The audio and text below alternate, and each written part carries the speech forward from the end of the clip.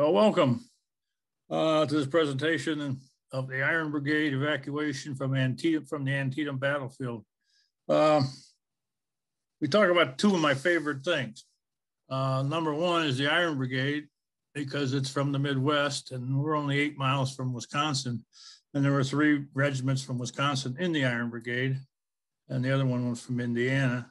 And then also we're going to talk about my favorite battlefield, which is Antietam.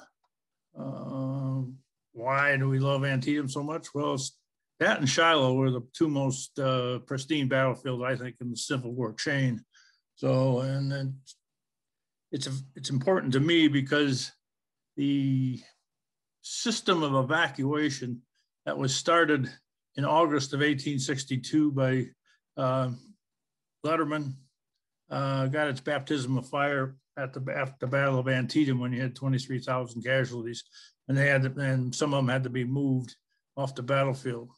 We go back a year or so to the Battle of Bull Run, 1861, 1862, Second Bull Run. Casualties were laying on the battlefield, some up for 2 or 3 weeks before they could get any help from anybody.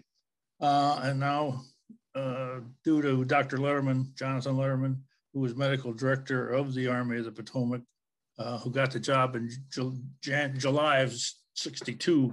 And one of the main things he set up was an evacuation system where the soldiers knew that there was somebody going to be there to pick them up and get them into a hospital environment expediently, and they wouldn't be suffering on the battlefield.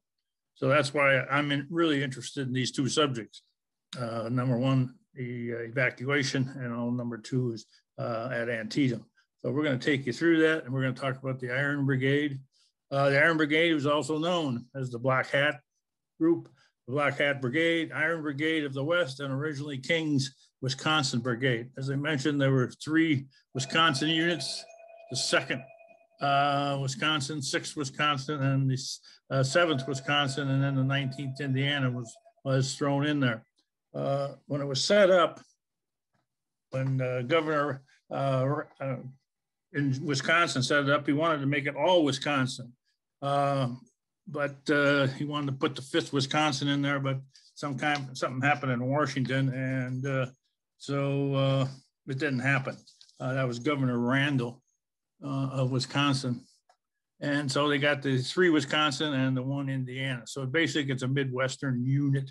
The nickname Iron Brigade, with its connotation of fighting men with iron disposition, was applied formally to a number of units in the Civil War.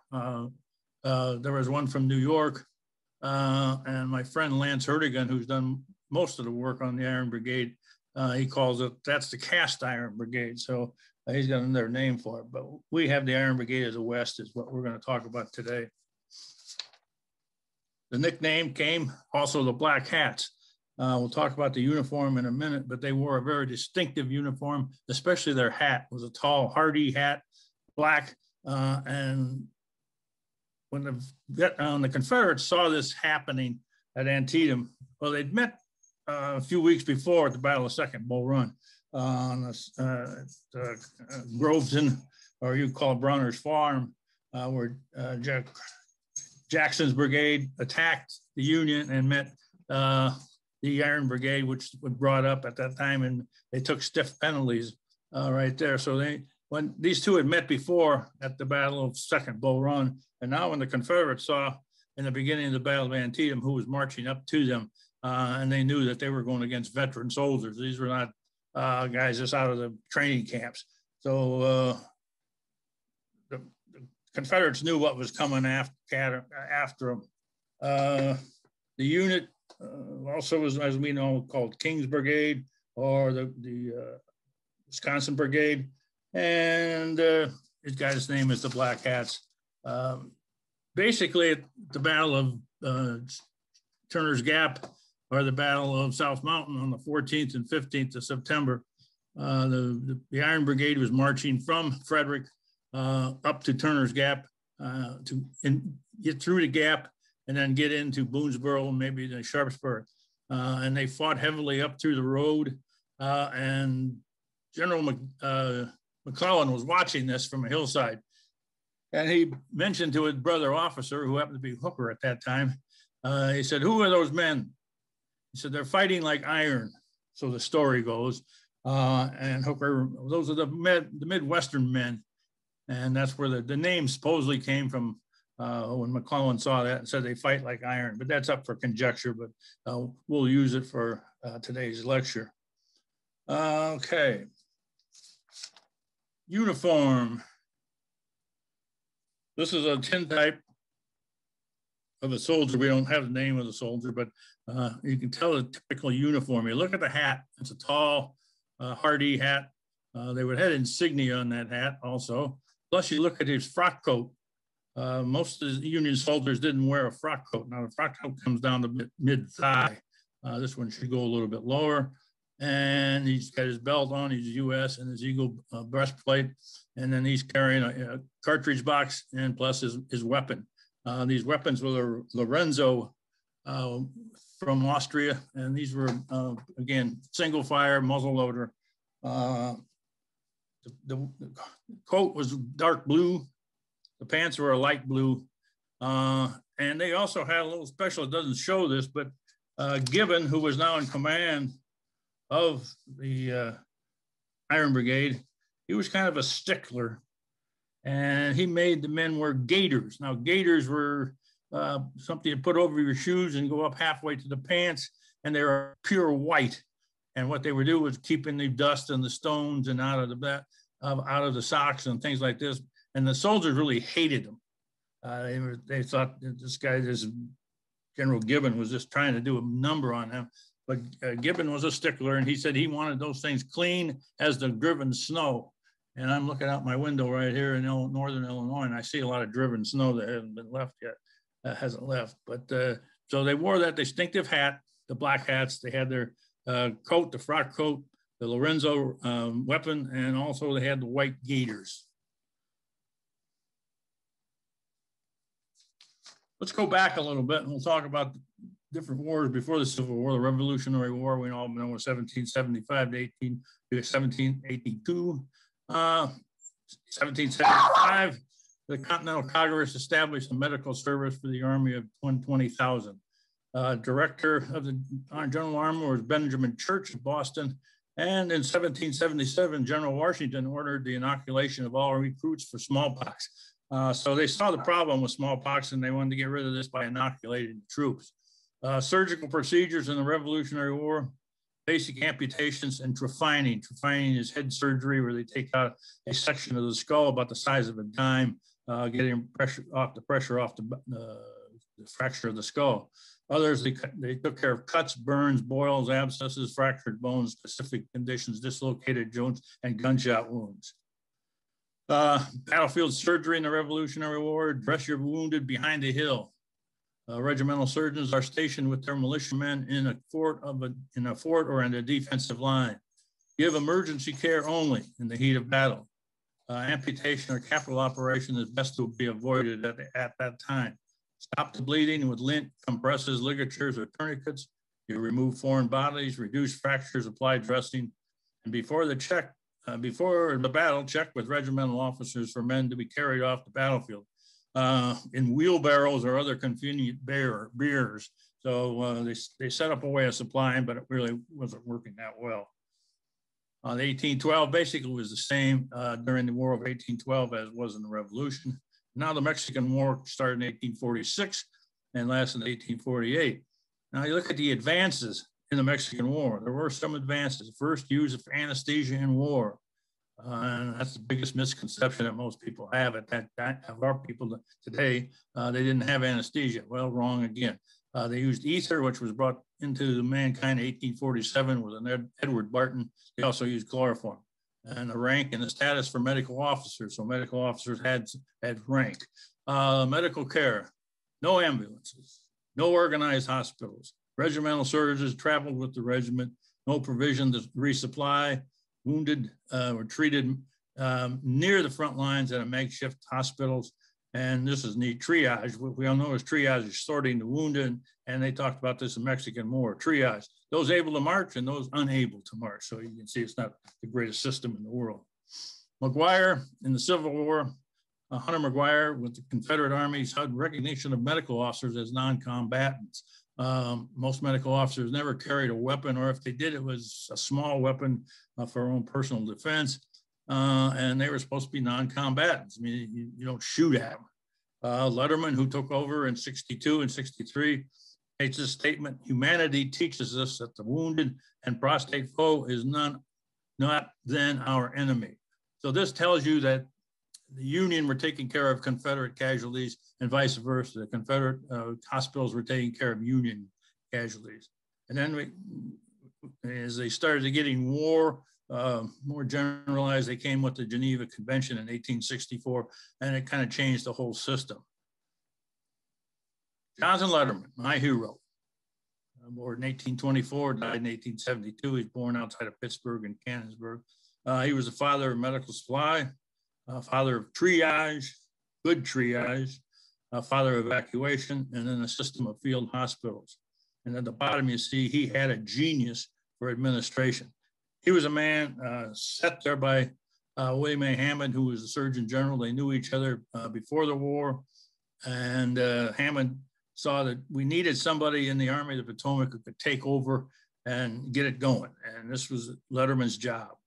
Letterman didn't pass by. He said, I want to do this, and I'm going to do it my way. And he got permission from Hammond, and they also got permission from General McClellan, who was in command of the Army of the Potomac when he took over.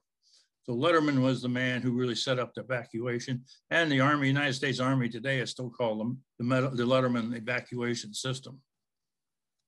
What Letterman saw when he took over in July of 1862, the Army was just been beaten in the Peninsula Campaign. The Army was down on Harrison's Landing on the James River. About 17,000 men were sick, mainly from scurvy, typhoid fever, you name it, they had it. And Letterman saw that there was no communication between medical depot and the headquarters. Supplies were exhausted or destroyed. Hospital tents left behind or destroyed. No proper reports, lack of proper food, inadequate ambulances, inadequate numbers of medical officers. The biggest problem that he found there was scurvy. Scurvy, which we know today is a lack of vitamin C, and it attacks the soft body, mainly in the jaw. We see it sometimes today when the jaws or the periodontal ligament that the teeth are attached to the bone goes away and the teeth get really loose. There's a lot of internal bleeding all over the body because of the lack of vitamin C. And Letterman knew how to handle this. So he goes up and tells Hammond, hey, I need potatoes, I need lemons, I need limes, I need anything that has some vitamin C to it, and get it to my Army as fast as you can. So they started sending these supplies down to the Army on the Peninsula Campaign, on the Harrison's Landing, and on the James River. And they started moving the wounded off of the area by hospital ships, bringing them up to James River, then around Fortress Monroe, and then up to Chesapeake Bay, and then brought them into Washington, D.C., where their proper hospitals were being established for them. Special Orders 197, August 2nd, 1862, following regulations for the organization of an ambulance corps and the management of the ambulance trains are published for the information and government of all. Commanders of Army Corps will see that they are carried out without delay. McClellan also said to his brother officers, whatever Letterman tells you to do, you do it, by command of General McClellan in 1862. Now, a lot of people have different opinions of General McClellan, but I'll give him a lot of credit because he saw what Letterman can do. He could see what he was going to help his soldiers by getting them off the battlefield. So this is why he took over this and gave Special Orders 147. Started bringing in ambulances. You can see the Moses four-wheel. You see the Tripler, that was a four-wheel. You see the Wheeling, that's a four-wheel. And you go up and you see the Coolidge ambulance. Now the Coolidge ambulance was a two-wheel ambulance pulled by one horse. And you can imagine the guy who's in there, he's getting jostled from head to toe, back and forth, back and forth. So the Coolidge ambulance wasn't the greatest. So Wheeling ambulance was actually adapted by Letterman and also Hammond when they were both together in Wheeling, Virginia at that time, Wheeling, Western Virginia now. And that was made there, and it has four wheels, has springs. It could seat 8 people in on a bench, and about 2 or 3 if they were reclining. Had its own water supply. You had a driver and a helper, and they were out there pulled by 2 horses, and they went on the battlefield and started picking up these wounded. There's some pictures of ambulances ready to go into action. There's Letterman sitting in front of his tent with his brother medical officers. Antietam, September 17th, 1862. Lee made an attempt after the battle, the Second Bull Run, to move into Pennsylvania. I think that was his goal, was to get into Pennsylvania, maybe bring the war into Harrisburg and bring the war out of the South. But he had to get through Maryland, which he brought across the Potomac River and got into Sharpsburg. But then he had a problem in his rear because Harper's Ferry hadn't surrendered yet. So he had to have a battle or a besiegement of Harper's Ferry before he could move. And that gave McClellan time to move his army out of Washington, D.C., and they're going to engage in Sharpsburg on the morning of the 17th. You can see on this map, you see the town of Sharpsburg right somewhere in the middle. You see the Potomac River to the left, and there's a creek that follows right up along. It's called the Antietam Creek. And you'll see black flags scattered all around the battlefield. Now, those are hospital sites. The ones on the left of or west of Sharpsburg are Confederate hospitals. The ones to the right, most of them on the other side of the creek, are Union hospitals. So these were the main hospitals that were set up by the 2 commanders, medical commanders. Letterman got on the battlefield around the 15th, and the first thing he did was start moving around the battlefield to find places that he could set up his hospitals. His hospitals, we wanted a good supply of water, either a well or something, a creek or something where they could get a supply of water. Also barns or something like that where they could find plenty of hay and straw so the men could be reclined and comfortably. His counterpart with the Confederate Army was Surgeon Guild, Lafayette Guild, and he had the same thing as Letterman. He went around to the different areas on the other side of Sharpsburg and started setting up hospitals. They knew there was going to be a great battle there, and they're going to need a hospital for the care of the soldiers. This is a more detailed map seeing the town of Sharpsburg. Actually, the town had a lot of hospitals in it before and after the battle. Most of the ones before were Confederate hospitals, but after the battle, as the Confederates moved back across the Potomac back into Virginia, then the hospitals in town became Union hospitals. But you can see different ones we talk about: the Roulette Farm, the Newcomer Farm, the Sherlock Farm, the Otto Farm. On the other side, you see the David Smith Farm, the Grove Farm, the Real Farm. These were all hospital sites set up by the medical directors to receive the wounded that they knew were going to happen at the battlefield. After the battle on the 17th, it was a 1-day battle, started at 6 a.m., ended at 6 p.m. The sun went down, and what do you got? You got casualties. You got killed, 4,000, 6,000 killed instantly, and you got the wounded, plenty of wounded. And you got to get them off the battlefield or get in some kind of hospital system. So this is where the medical corps started working at night. And this was the pictures. This was the first battlefield where actually pictures were taken after.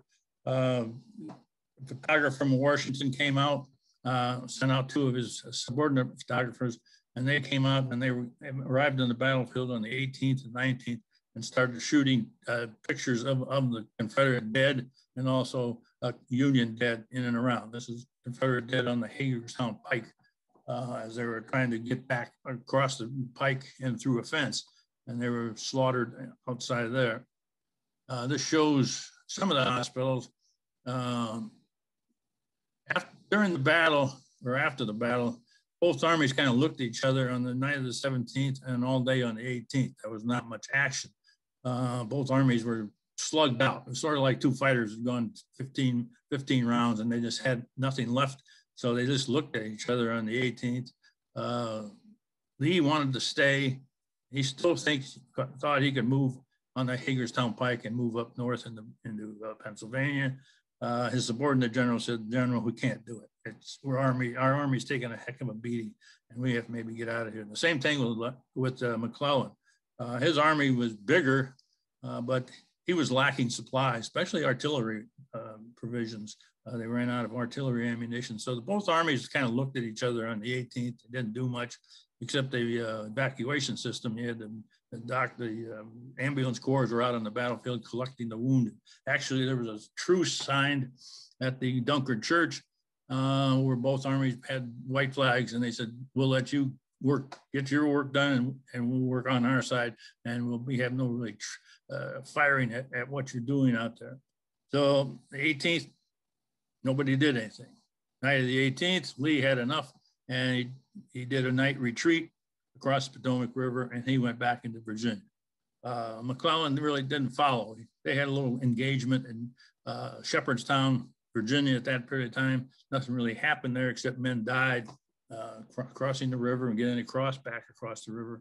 Then that was the end, really, of the Maryland campaign. Lee went back to Winchester to regroup his army, and McClellan set his army up in and around Sharpsburg and other places and tried to get his army back into some kind of shape. These crosses denote different hospitals. You can see the Bloody Lane here, the Roulette Farm, Kennedy Farm. I don't know, does it work? There it is. There's a Roulette. Well, we'll go back. Okay. Offenberger. There's 3 Offenberger farms that were hospitals, and these are all Union hospitals on the other side of the creek. And they used 3 bridges to get the wounded over, the upper bridge, the middle bridge, and also the lower bridge to get the wounded back across the Antietam Creek into hospital sites. The Confederates had their ambulances come in, and then they took them out at night and crossed the Potomac River. It was an evacuation. So now let's talk about the Iron Brigade. Iron Brigade, as we mentioned, 19th Indiana, 7th Wisconsin, 6th Wisconsin, and 2nd. The night of the 16th, they were encamped in and around the Joseph Offenberger farm, which you see on the top. They were down in that low area there to the left. And when the sun came up in the morning, they were ordered. They were under General Doubleday, who was a division commander under Hooker. And Doubleday told his Wisconsin Brigade and other brigades to move up the Hagerstown Pike and to attack the Confederates, which were in the high ground on the other side of it. And there was a cornfield there. This was the Miller cornfield, which became very famous with its casualties. So the Iron Brigade was moving through the Poffenberger, through the North Woods, through a field, and then met in the cornfield. And you can see the 19th Wisconsin, the 7th kind of peeled off to the river to the right on the other side of the Miller farm. And then the 6th Wisconsin, the 2nd Wisconsin continued on, and they're going to fight in the cornfield itself. That's the picture we took a couple of years ago, about the same time in September. Maybe what the corn looked like at that time. It was ready to be harvested. Maybe it wasn't as, it was probably more green than that. And the corn isn't as dense as what we feel today. You go out here in northern Illinois where we live, you can't walk through a cornfield where you get lost in it. Here, the corn wasn't planted as dense, but it's ready to be harvested, and it's going to get harvested not the way the farmers wanted it. It's going to get harvested by the way the gunfire is going to harvest it. So here, the 6th Wisconsin and the 2nd are marching. They get through the cornfield. They're fighting in the cornfield against Lawton's Confederates, Grigsby's Confederates, Jones's Confederates, and there's big action. And in probably an hour and a half's time, there's 8,000 casualties, both sides, in that cornfield. So there was a lot of action going on in the cornfield, the bloody cornfield. And you see Phelps, his brigade is going to come up after the Iron Brigade, and they're going to kind of reinforce that. You see a Stewart over here. That's a Union artillery unit. They came across, and they're going to put flank fire on the Confederates in that area. It was all around one farm. This is the farm around in this area. It was the Miller farm who owned the cornfield. So there was a lot of action between 6:15 in the morning till about 7:30, 8 o'clock in the morning in this area, in the cornfield, the East Woods, and they haven't done the West Woods yet, but it's all around the Miller house and farm. Okay, 6th Wisconsin, 7th, and under Phelps, they're getting beat pretty good, and they pull back. They pull back through the cornfield. their sister units, the 19th Indiana and the 17th, are now over in the area, and they moved off the road and they're kind of skirting around to see if they can get on the flank of Lawton and Hayes and some of the Confederates in this area. Confederate commander in this sector was Stonewall Jackson. So he was fighting a good fight in and around the Dunkirk Church. You can see the 6th Wisconsin and the 2nd are still engaged in the cornfield, but they're starting to pull back. They're getting beat up pretty good. Hartstuff was part of Ricketts' brigade, and he's getting beat up pretty bad. In fact, he gets wounded and moved back. You can see over to the left, you see Stark and Talaferro. They're moving and trying to get on the flank in the rear of the 17th or the 19th Indiana and the 7th Wisconsin, and there's going to be a big fight in and around this area. And now, we need some help. Confederates need some help. They're getting beat up pretty good, and they got reinforcements in and around the Dunkirk Church, and that's Hood's brigade or Texas Brigade. And that consists of 1st Texas, 4th Texas, 5th Texas, 18th Georgia, and some from South Carolina. So they're going to attack into the cornfield again. Their job is to break the back of the Union who are in the cornfield and see if they can retake the cornfield. So the 6th Wisconsin and the 2nd Wisconsin are now pulling back because they've been beaten up pretty good all morning long. So here comes Hood's Texans, and they're going to fight in the cornfield. The 7th Wisconsin and 19th to the left over here are laying flank fire into the Union or the Confederates in the cornfield. And Stewart, you see Stewart and his Confederate or Union artillery. He brings out a section of guns, 2 6-pound Napoleons, and he sets them off here, and they're firing into the cornfield. So they're firing what we call grape shot or canister into the cornfield and mangling the heck out of these Texas Brigade. Texas Brigade makes it all the way to the northern sector of the cornfield, but they can't hold, and then they're beaten back. So the Texas Brigade moves back, goes back around the Dunkirk Church, and General Jackson's back there, and he says to General Hood, the two of them really never got along too well together, but he says, General Hood, reform your brigade and attack again into that corn area. And Hood says, General, I can't. Mine are all dead on the field out there. So Jackson's got to find some other help to see if he can get through there. And he takes some help out of the sunken road, but that's a different story. But you got the 6th Wisconsin and the 2nd are now pulled back through the cornfield. You got the 19th Indiana and the 7th Wisconsin over here. They're laying fire in here, and there's a lot of shooting on the left flank over there. Plus Stewart still has his artillery firing. The Texans are beaten back. And now help comes with General Meade and his division, brings up the Pennsylvania reserve troops, 9th Pennsylvania, 11th Pennsylvania, 12th Pennsylvania, 4th Pennsylvania, and they attack through the cornfield again, and they beat the Texans back and remove them out of the cornfield.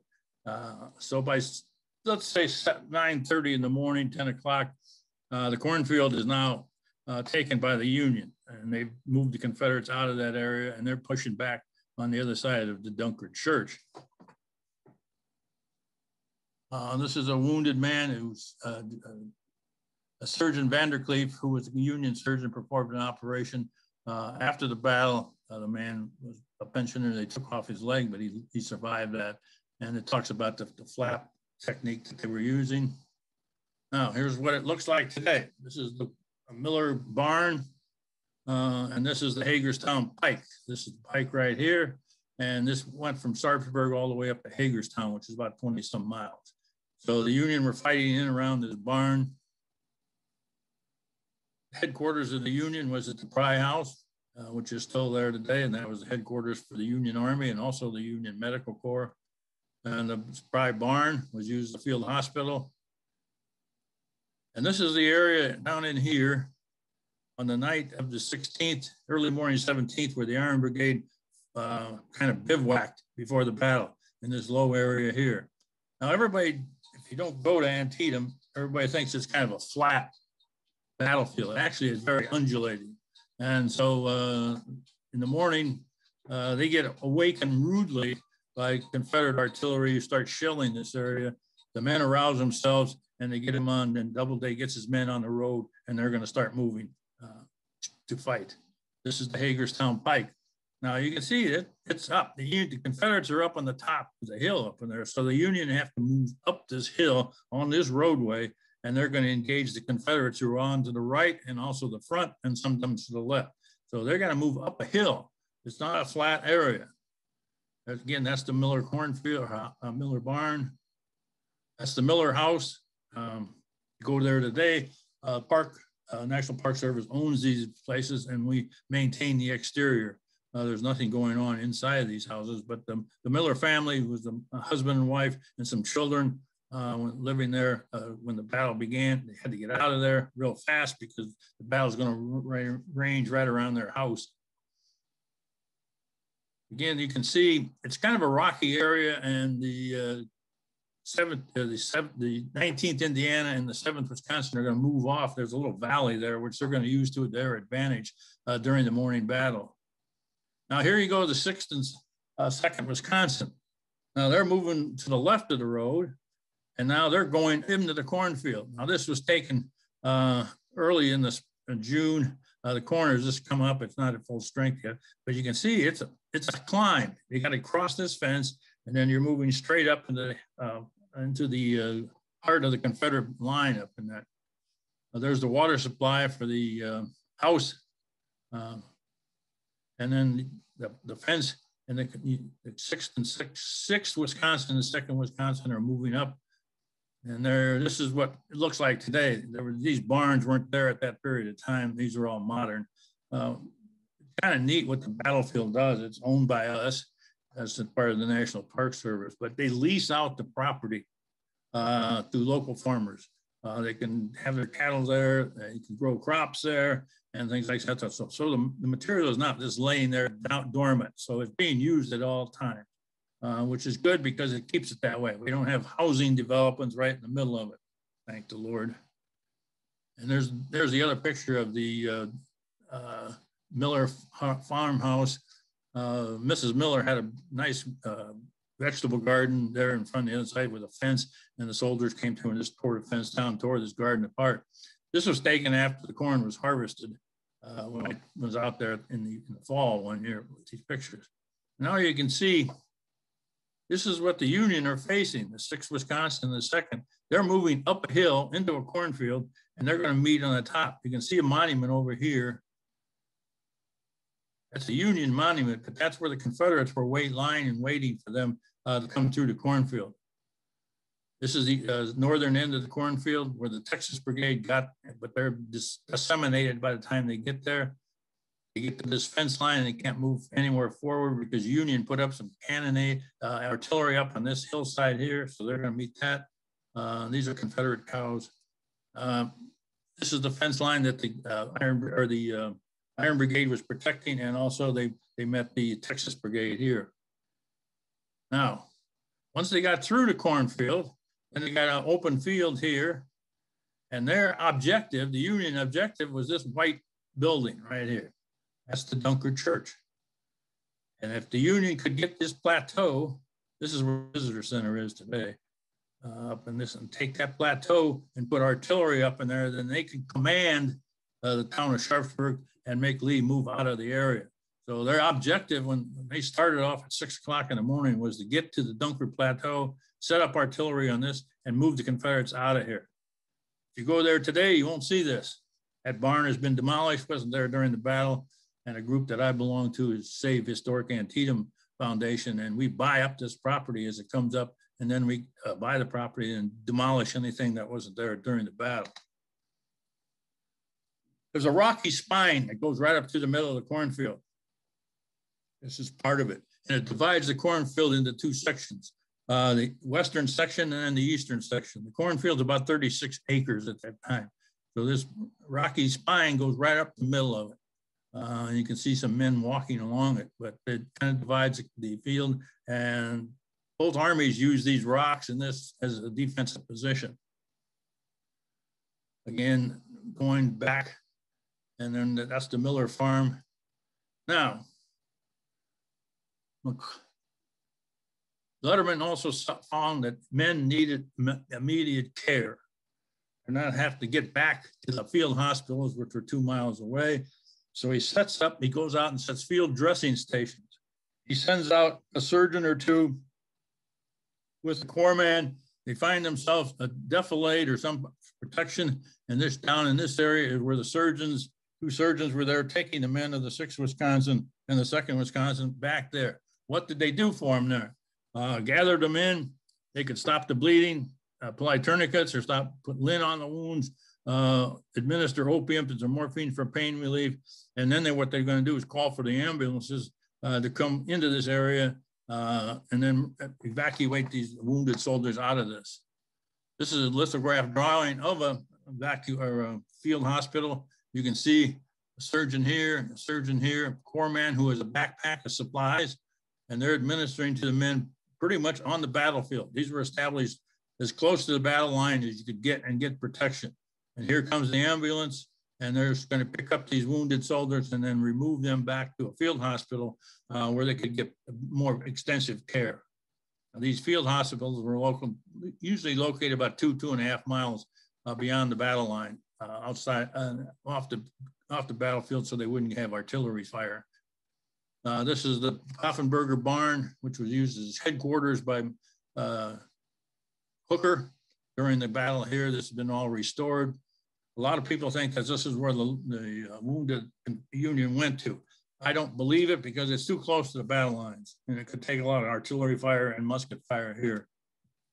That's the barn been restored, but this is where Hooker had his headquarters the night of the battle. This is where he directed the field of fire. And this is the drawing of the interior of a field hospital. You can see the ambulance out here. They're unloading it. This is the field operating table. You got the surgeons working here. You got people in the hayloft in and around either after the amputation and the surgery or waiting. This is some aftermath showing wounded soldiers. Most of them had some kind of an amputation of the arm. Here's a leg. Here's another leg. And they usually put them around a tree. We call this the wounding tree, where they could get some help there and get them out of the shade until they could get evacuated by the ambulances. I firmly believe that the Iron Brigade used this farm as their main hospital during the Battle of the Cornfield. This is the Middlecoff farm. It's about 1/2 mile beyond the Poffenberger farm. The house is original. And there's a barn. In this picture here, this is original. And there's a lake here where they could get a water supply. This is privately owned today. Now, after they're there, then they're going to evacuate them fully out of the battle area, and they're going to use a road that we call the Smoketown Road. It's a gravel road, still exists today. Most people don't use it. On my tours out there, I take people through this because it takes them back in history.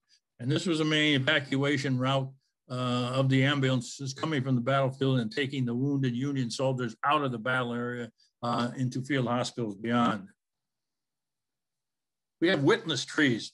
There are 5 witness trees on the battlefield. These are big oak trees that were there during the battle. This is right off to the side of the Smoketown Road. You can see the size of this oak tree. And we know it by, we measure the girth of that tree, and then we know how old it is. So we know that tree, that wasn't as big then, but that tree as a seedling or a little tree was there during the battle. So this is a witness tree. The wounded are moved back about 2 miles into a little town called Keedysville.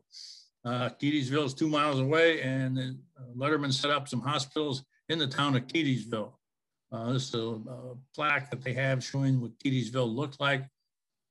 And this is a barn. This is a barn that's still there. And I'm going to read a quote to you from a soldier who was in that barn.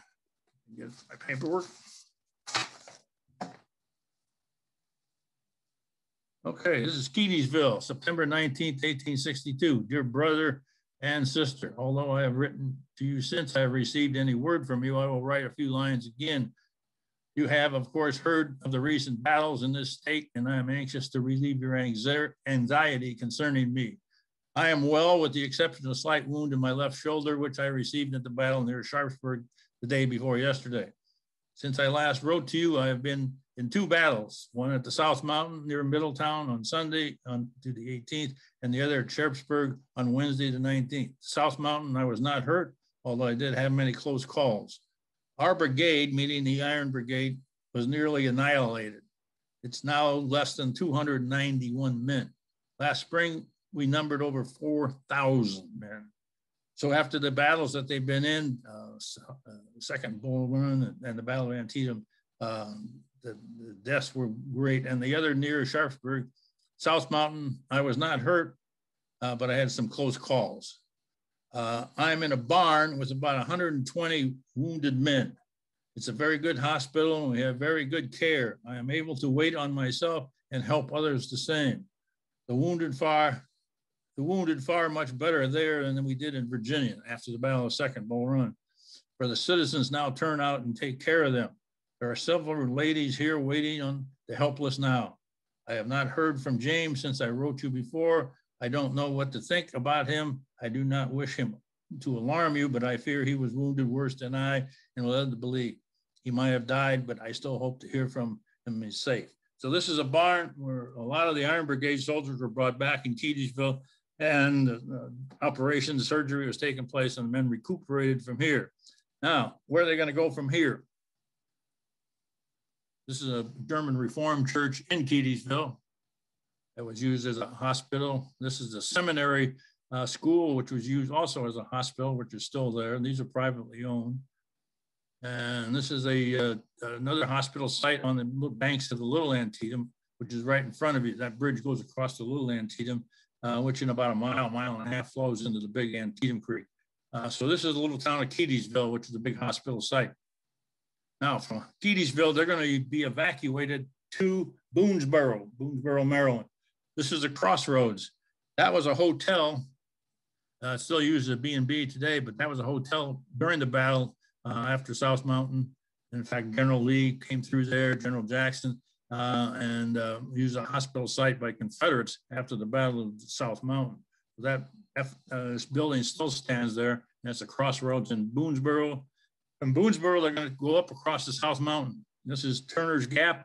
Off to the left, there's a nice restaurant called the Stonehouse Inn, and it goes up over, and then they're going to go back down, and their next stop is going to be Middletown. Middletown's about 6 miles from Boonesboro.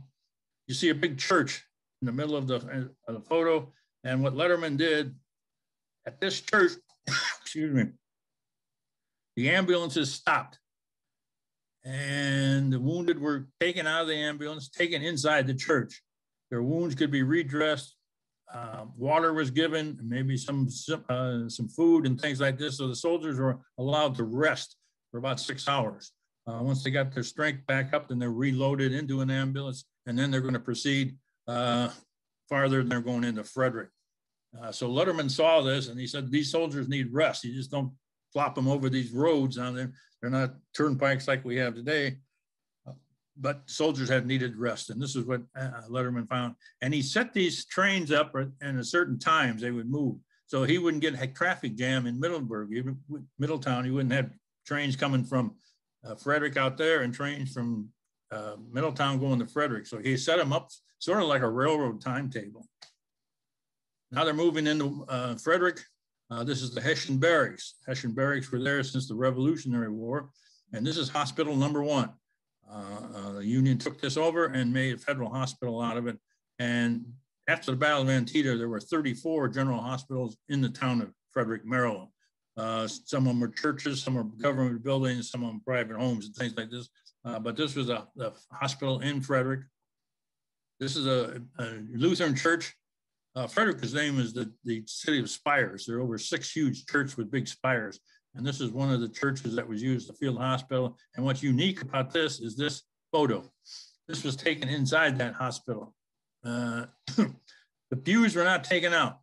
You can see there were boards were put over the pews, and you can see the choir loft kind of close to the men who are sitting on their beds there. But this is the only photograph I know of the interior of a Union hospital. And this was taken in Frederick after the Battle of Antietam. And these wounded soldiers are convalescing there. And then from here, they're going to be moved probably into other hospitals in Philadelphia, New York City, Washington, D.C., and such. So this was a photo taken inside the hospital. Here's my hero, Jonathan Letterman. He served the Union Army from 1862 until he left the Army in 1864. And he's the father, what I call the father of battlefield medicine. He lived to 1872. After the war ended, he went out to California with a wife and some children, but he didn't last long. He sort of had an intestinal problem. His wife died really early in the conflict of childbirth, and he was never the same after she passed away. And he's passed away, and he was buried in San Francisco. He had one daughter. They had two daughters, none of them married, but the one daughter became a personal secretary to President Taft in the early 1900s. And she petitioned the president, would you sign an order bringing my father and my mother back from San Francisco, and they could be buried in Arlington Cemetery amongst the men that he had helped. And Taft signed the order, and Letterman and his wife are buried both in Arlington Cemetery. This is the PAC, medical evac, that we use today so that others may live. That's the only job of medical evacuation. And now we use helicopters and other means to get the wounded off the battlefield.